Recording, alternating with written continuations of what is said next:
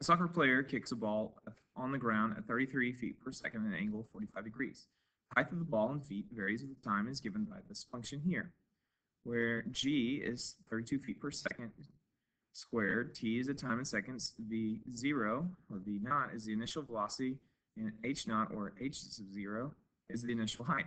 What is the maximum height of the soccer ball to the nearest foot?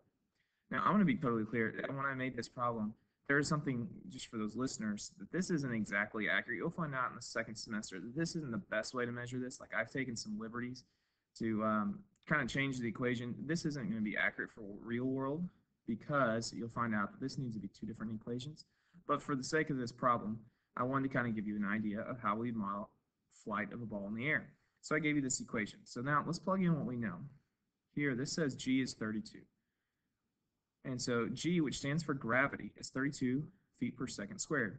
Now, a lot of people balk at this because they say, no, it's 9.8. I know this from science. And that's true if you're talking in meters, which most science deals with meters. If you go down here to projectile motion, this is where you see these are what I was talking about. There's two equations that truly model the flight of a ball. G stands for gravity. And if your units in feet, 32 feet per second squared is the same thing as 9.8 meters per second squared. So that's where the 32 comes from.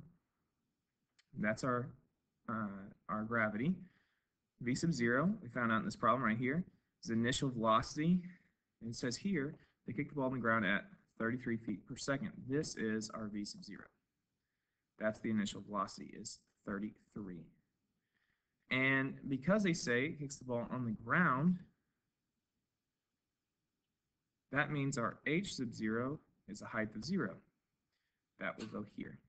So basically my equation will be, for the calculator's purposes, h of x will equal negative 1/2 times 32 times x squared plus 33x. This is the 0, it drops away. That's going to be the equation I'm going to use in the calculator. Now, I want to know what's the maximum height of the soccer ball. So h stands for height, and we know that x is representing t, which is time. So I'm going to plug this into the calculator. So we'll go to our graph, and we'll type in the equation. You could reduce negative 1/2 and say that times 16 as, times 32 as being negative 16, and you'll get the same answer. So here I just leave it unreduced, plus 33x. And again, if you put the plus 0 for the initial height, it won't change it either. So you do that. And so here's the flight of the soccer ball here. And as I kind of told you, this is an unrealistic model. That's why it's like, wait a minute, it only travels 2 feet? No, that's where this is kind of off, because t is referring to time. This would mean that the ball, x's axis represents time. The ball is in the air for 2 seconds. So just to kind of give you a quick sketch here of the idea and label it. If this is the flight of the ball, what the x represents here is time. The ball's in the air for 2 seconds. The y-axis represents our height. We want to know what's the maximum height. So I'm looking for what's the highest y value. So to find that, calculator has a deal for the maximum. I want to slide this up, and you can always just move this around with the center, click on the graph, and just go up till you see that's the maximum height. And the calculator will find it exactly if you go to Analyze Graph and choose Maximum. And when the dotted line comes up, you'll go to the left and to the right, and it's right here. And the maximum, remember, is the y value. We want to know the maximum height, not the time that occurs. The time that occurs is 1.03. The height, though, is 17 feet. So the answer here would be 17 feet as the maximum. It says round to the nearest foot, which the calculator gave that to us as 17. So this would be our answer here.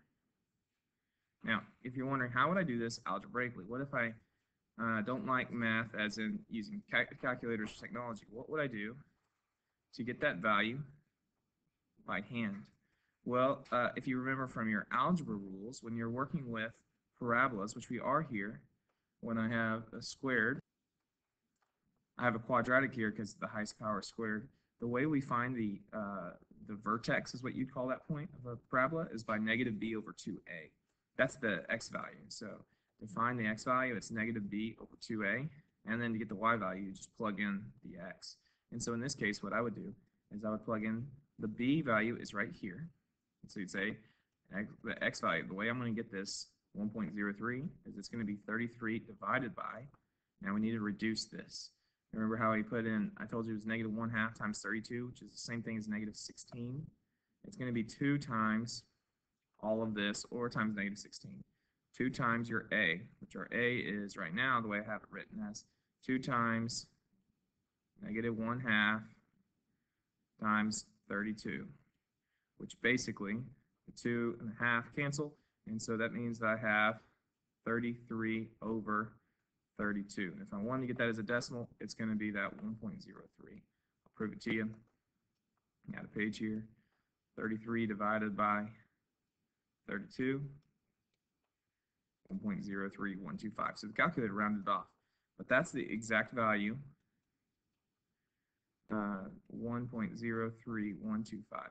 That's going to be more kind of this extended decimal here, the exact value of the center. Now, if I want to know the y value for the height, you plug this in.